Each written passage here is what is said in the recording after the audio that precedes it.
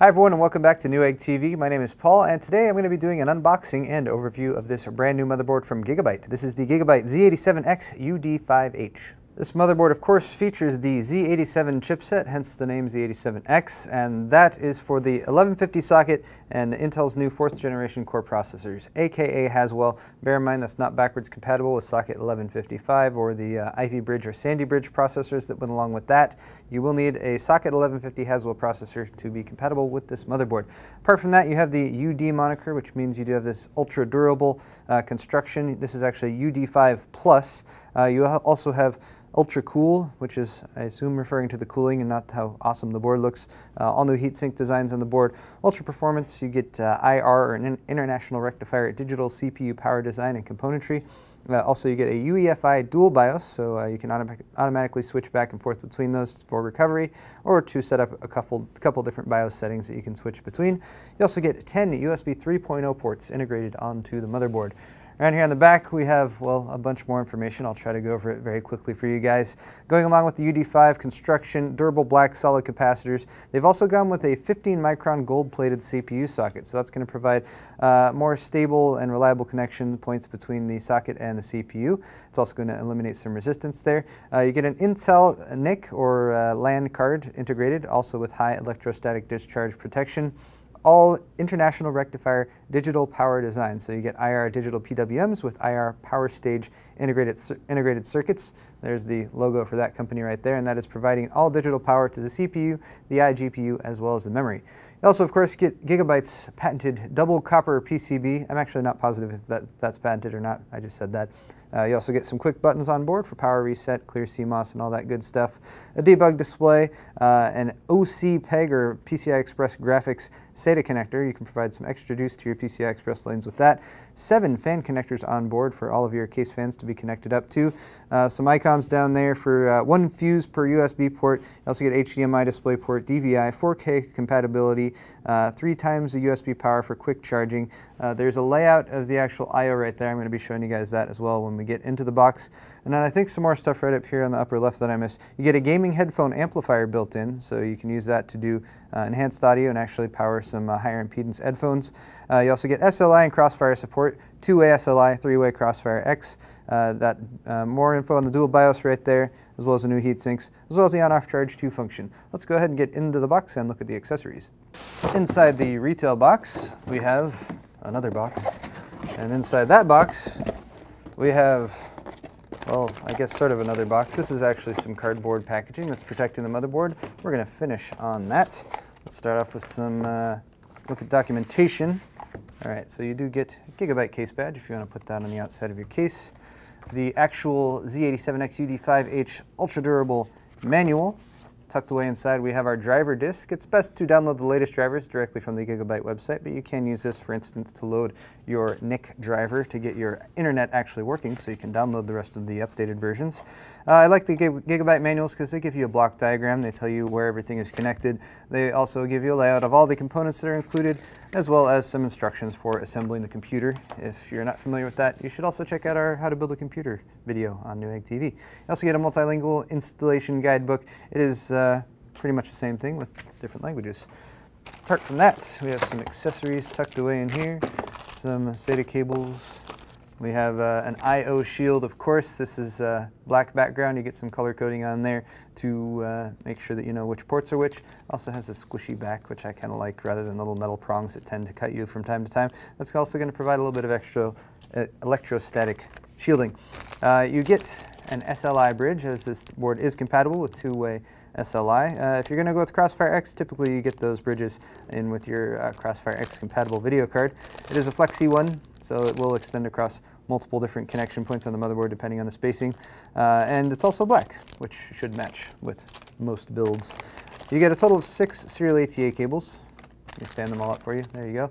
All of these are black, and all of them have little clasps on each end. They're all going to be SATA revision 1, 2, or 3 compatible, so don't worry if you're plugging in an older mechanical hard drive or a state-of-the-art SSD, you will get the proper performance. And you also get 2 that have straight plugs on both ends, and then 2 that's going to have a straight plug on one end and a 90-degree angled plug on the other. Wait, there's 6 total. 3 and 3 of each of those, respectively. Good catch, Paul. Okay. Moving right along, we also have a little add-on piece right here. This is actually a USB 3.0 front panel, 3.5-inch bay insert. So if you have an open 3.5-inch bay or an adapter from a 5.25-inch bay, you can drop this in right there. It's got a nice black finish on the front, so it should again match with a lot of the black cases that are out these days. And two USB 3.0 ports.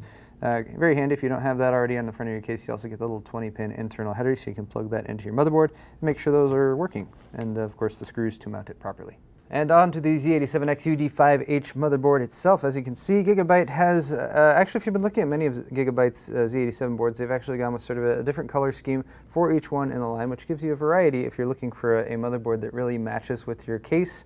This is towards the high end of their UD series, so this is definitely a very nice motherboard with lots of components and features installed. But you have black, primarily with some gold highlights as well as some silver highlights going on some of the heat sinks. It's also quite shiny, as you're probably getting in some of the reflections from our studio lights, but I will try to keep that to a minimum if I can. Also, I wanted to point to, oh wait, I wanted to flip it around backwards first. There's another closer look at the PCB, or at least a look directly at the PCB. A nice flat black color. Also Phillips head screws mounting all of your heat sinks on the board. So that aids in removal if you ever need to in the future, if you're going to be cleaning or setting up a water cooling loop or something like that. Also wanted to point out the fan headers. There are a total of 7. Every single one is a 4-pin PWM capable fan header. Let me see if I remember where they all are. Number 1 is up here in the top left. Number 2, system fan header, down here right beneath the CPU socket.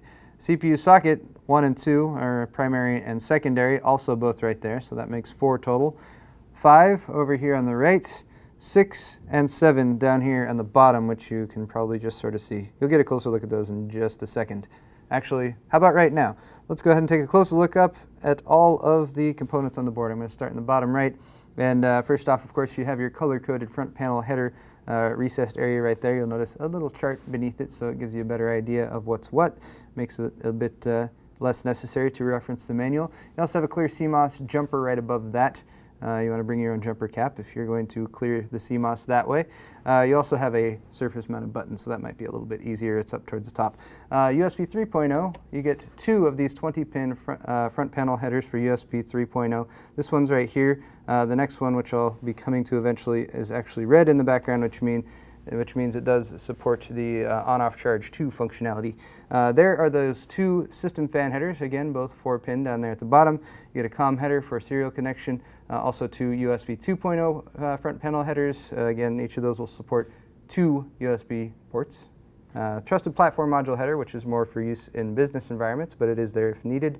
A couple of FireWire ports right there as well, so if you do still have some FireWire devices, you got a couple front panel ports available right there. Also front panel audio connection point as well as SPDIF in and out pinouts located right next to that. That's also for the audio componentry on the board, and that's located off here over to the left. It's supported by a Realtek ALC898 codec, supports XFi Extreme Fidelity and EAX Advanced HD 5.0 technologies, and it supports 7.1 channel audio. Let's move along to the Pci Express area. So top to bottom, you got a bunch of ports all right here. All the way at the top, you got your X1. You get a total of 3 Pci Express X1 slots. You get a legacy PCI slot right here. That's kind of the bigger one, so if you have an older PCI device, you still can plug it in. And then you, of course, have your full-length X16 slots. So 1, 2, and 3 of those. These are going to behave differently depending on what you have plugged into them. So you get 16 PCI Express Gen 3 lanes coming off of your Haswell processor. If you have just the top slot plugged in, you'll get X16 speed out of that. If you have the top 2, or this one and this one connected, you'll have X8 and X8, and that's going to be your 2-way SLI or Crossfire X configuration. You can also do 3-way Crossfire X. If you do populate all 3 of those, you'll have X8, X4, and X4. And then again, of course, if you're not doing Crossfire X or SLI, you can still populate those, and all of those lane changes will still apply. Moving right along, we have our Gigabyte logoed heatsink right there, which is looking kind of hot right now. Let me rotate. All right. There, nice and shiny. Silver, gold, and black on that. That's going to keep your chipset nice and cool. The chipset's going to be controlling quite a bit of stuff on the board, but of note are these black SATA connectors right here. These are all SATA Revision 3 compatible. That's one of the upgrades from Z87. You get a total of 6 of those, whereas before you had 2 SATA Rev 3 and 4 SATA Rev 2. With all of the connection here, you're going to have plenty of space for SSDs, and you also get RAID support via the Intel chipset for RAID 0, RAID 1, RAID 5, and RAID 10.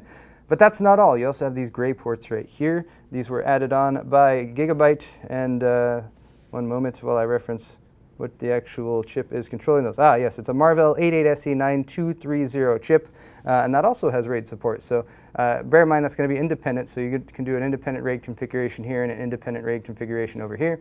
But that will support, again, SATA Rev 3 items, so up to 6 gigabits per second throughput, and you can do RAID 0, RAID 1, and RAID 10 with those connectors. You might also note right here, that is that PCI Express supplemental power. It's just a little SATA power connector. That's not going to be necessary in all configurations. So if you are populating a lot of slots in your PCI Express, or I'd say if you're going for a 2- or 3-way Crossfire X configuration or 2-way SLI, you might want to plug that in. That's going to provide some extra power to the PCI Express lanes for added stability. Moving up the side of the board, there is that red backgrounded USB 3.0 20-pin connector that I already kind of mentioned. Again, that's going to have support for the on-off charge 2 function, so it's nice to have that via a USB 3.0 connection point. To the right of that, you'll notice the 24-pin main motherboard power connector. Next to that, you have a debug LED, really handy if you're getting your board up and running for the first time. You can reference that to see what problems might be occurring, if any, and the codes there really help you narrow down what the problem might be. There's that other 4-pin system fan header that I already pointed out at the beginning. Some more components up the side of the board. Up in the very top right, you actually have a bunch of voltage connection points. So right there, if you do have a multimeter, you can tap into it right there and get some really detailed voltage readings. Also some surface mounted buttons, so a big red power button if you're doing an external build. That's extremely handy. Also a reset button. I believe that's reset right there, yes. And then that CMOS, clear CMOS button is the black one right there, and that's probably a bit easier to use than the jumper down at the bottom, unless you really like jumpers, I guess. Some people really like jumpers. Also, you have DDR3, so all these slots right here, the gray and black. Note that they are color-coded. That is because this is dual channel capable, and I definitely recommend purchasing your memory in identical sets of 2, or if you're going to populate all 4, it's usually best to get a quad channel kit just to make sure everything is going to match up nicely. Populate the matched colored slots first to make sure you get dual channel support. You have support for up to 8 gig DIMMs in each slot, so that gives you support for up to 32 gigabytes of system memory total, 1.5 volt DDR3 DIMMs, and then you have official Intel support for up to 1600 speed memory, and then overclock speeds beyond that, which tend to vary quite a bit depending on your processor and the memory that you're using, but I've heard you can go up to 3000, although the 3000 kits are really, really rare at this point. But you do have overclocking capability, of course, as well. Speaking of the CPU, that's right there, or at least the socket for it is. Again, that's a socket 1150 socket, and not backwards compatible with 1155, so Haswell 4th generation core processors from Intel only populated right in there. Also around that you have your power delivery, and this is where we have a couple more heat sinks. Just tilt it to the side so you guys can get a better look at some of the power phases in there. That's going to use your power stage ICs for the MOSFETs and whatnot in there. And again, you have a nice big heatsink on there with a heat pipe running in between them, so that's going to help keep those components cool, which is going to give you more stable overclocking and longer lifespan of the components as well. Finally, in the very top left here, you have an 8-pin supplemental CPU power connector, and of course, make sure you plug that in from your power supply. Otherwise, you're probably going to have a hard time booting. All right, finally, we have our I/O over on this side. We'll start off with this little Ps2 port right there. That's a combo for mouse or keyboard. It's becoming more of a legacy port more and more so, but a lot of folks might have an expensive mechanical keyboard that's Ps2 only, something like with N-key rollover, and that still makes it handy to have.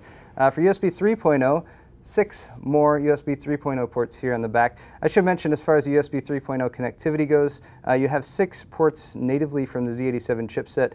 Gigabyte has actually used a Renesas, I believe. Double checking, yes, a Renesas actual USB 3.0 hub, so that's providing some extra actual USB 3.0 connectivity points right there. And then you have one direct connection via the internal header that's over there by the chipset, I should say. Also, you have your video connections, and if you're not familiar with Intel's newer processors, ever since socket 1156, they've been integrating graphics into the processor, and this is how you will access that. So you can actually have your computer set up without even the need for a discrete graphics card. They've upgraded it this time around, so you can actually do triple displays using these connection points right here. They've given you a DVI, an HDMI, a DisplayPort, and another HDMI. And as far as resolutions, for the DVI, you can do 1920 by 1200. For the HDMI, if you have a compatible 1.4A HDMI 4K TV, you can actually do up to 4096 by 2160, and the DisplayPort can do up to 3840 by 2160. Also, next to that, you have your Intel NICs, both of them right next to each other. They do support teaming. They're Gigabit NICs. Oh, I bypassed the optical toslink connector right there. That's for your audio out. And then finally over here, you have your analog audio outputs as well as your microphone input. And that is going to wrap it up for this video, guys. Once again, this has been the Gigabyte Z87X-UD5H motherboard featuring the Z87 chipset and the 1150 socket for Intel's 4th generation core processors, aka Haswell. If you enjoyed this video, well, you should subscribe to our Newegg TV YouTube channel. You should also like the video if you found it entertaining and or useful. I'm Paul with Newegg TV. Thank you very much for watching, everyone, and we'll see you next time.